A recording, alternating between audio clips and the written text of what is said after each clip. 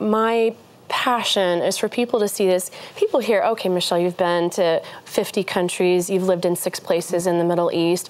You are such a courageous person, you're so impressive. And I say, wait, hold on.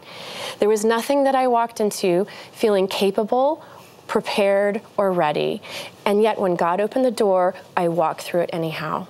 So God doesn't call us to do interesting things. They don't happen in your comfort zone. They come in places where you're uncomfortable, and so you have to be comfortable with letting God lead you into what for me was the CIA, and from everybody is something unique.